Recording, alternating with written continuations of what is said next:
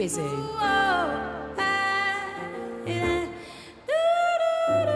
Her voice is unique. She also got an amazing stage presence.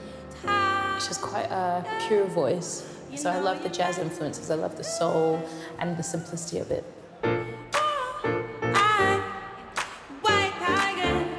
I describe my music as quite soulful and quite funky. The album is quite positive and uplifting. It's a part of who I am. So White Tiger is very like upbeat, like woohoo, and then Bad Behaviour is more like really like chilled and about things that I probably wouldn't talk about to anybody. 4 years ago, yeah, I did the open mic, and I didn't know Emily Sandé was there. Izzy Bizu came on stage and just like shut the whole place down. She was using her voice in quite an unconventional way, which was refreshing for me to hear. I'm a big fan of hers, and I think she's an exciting new talent for the UK. The BBC Introducing Awards, I think it was the first awards show we'd ever played on. All right, Arena.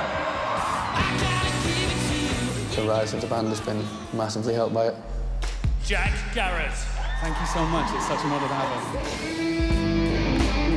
The platform that BBC Introducing offers young artists is absolutely vital. I think Izzy absolutely deserves it. It's amazing to see it go to someone making the kind of music that she's making without doing it in a way that anyone would expect. Izzy Bizu.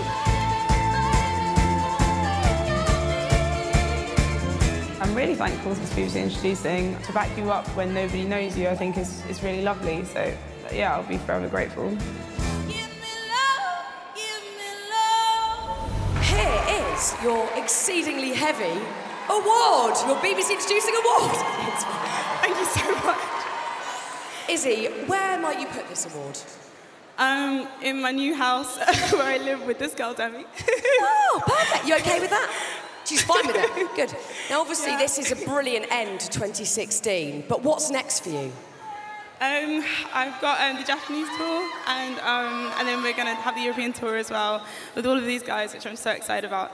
And how much has BBC Introducing helped you out and helped push your music? So much from the get-go, right from the EP. So thank you so much, BBC Introducing, and yeah, all my family as well, and friends. Well, look, thank you, and we're so happy for you winning this award today. Please show your love and support for Izzy Bizu. Thank you.